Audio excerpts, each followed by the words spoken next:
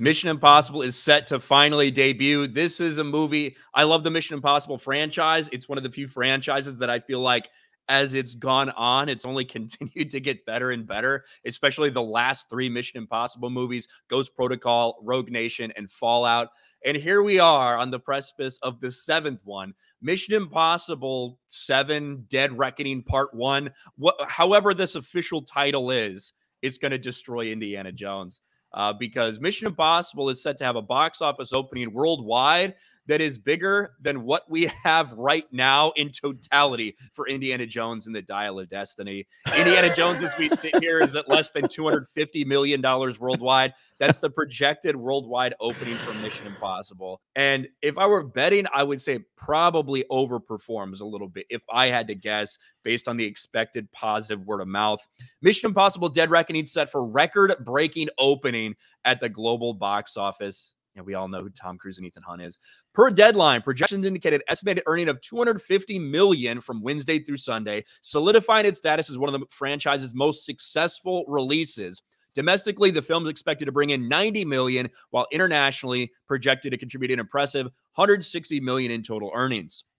One of the important things to realize about kind of the Mission Impossible franchise, or even something like we saw with Top Gun Maverick, if the movie's well received, these things are going to have way better legs than a lot of the big comic book movies we usually look at. So if you see something like, oh, wow, it only had a 60% drop for a comic book movie, that's considered like a positive thing this day and age. Whereas when you go back, you look at, say, Mission Impossible Fallout with Henry Cavill that came out in 2008. Well, comic book movies are very front loaded. It's not that they're it's not that they're front loaded and they don't make money after the fact, but comic book movie fans want to go see that movie opening weekend so they can be part of the discussion, part of the debate, part of the all that, no spoilers. Whereas a Tom Cruise movie is more of a general audience thing where people are just kind of like, yeah, here there's a new Tom Cruise movie. We want to make plans to go see it with the family and all this stuff. You know what I mean? So it's just a different dynamic. Yeah. So this is Fallout, one big international box office for Fallout.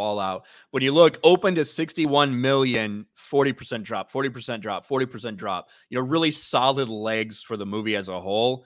Obviously we saw ridiculous drops or lack thereof for Top Gun Maverick. What was it, like 20 or 27% in its first weekend, or in its second weekend drop. So that will really obviously be the key here. How well does it hold? And I'm going to be very fair and honest when it comes to Mission Impossible. In the same way we talked about the budget being a problem for Dial of Destiny, this is a movie that probably needs to hit around $850 to $900 million just to break even. It has a budget of $290 million because if you remember, when Tom Cruise went viral for screaming on set about the COVID rules, that was because they were like the first people that were doing things during COVID. They had a lot of big budget expenditures that happened during COVID, trying to film during the pandemic. So this is a big budget movie that needs to do really big things, despite a lot of competition later down the line with Oppenheimer and Barbie just a week later. But one thing is for sure, that the destiny for this movie will be to officially kill Indiana Jones.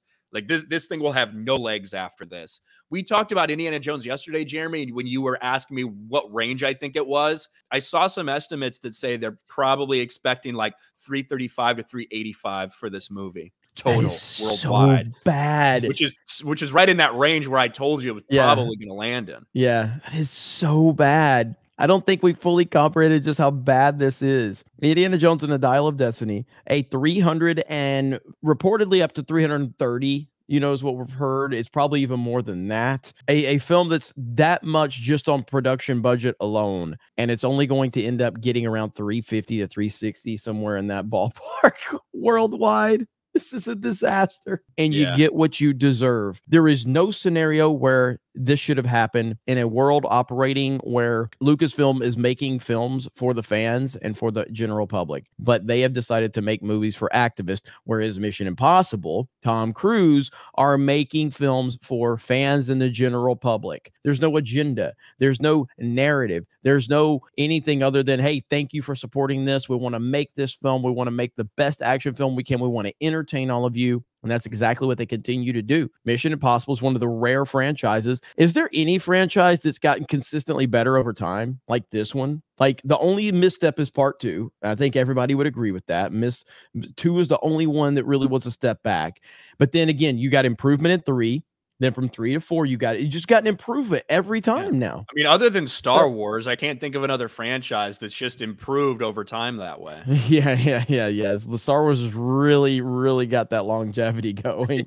Yeah. But yeah, I mean, Mission Impossible is a special, special franchise, and it's all because of Tom Cruise. It really is. He is the connective tissue, and he's done a fantastic job. Even at his age now, it's just insane that this guy continues to produce top tier action films on the level he is. And I can't wait, man. It's good. We've got several films coming out right now that people are looking forward to.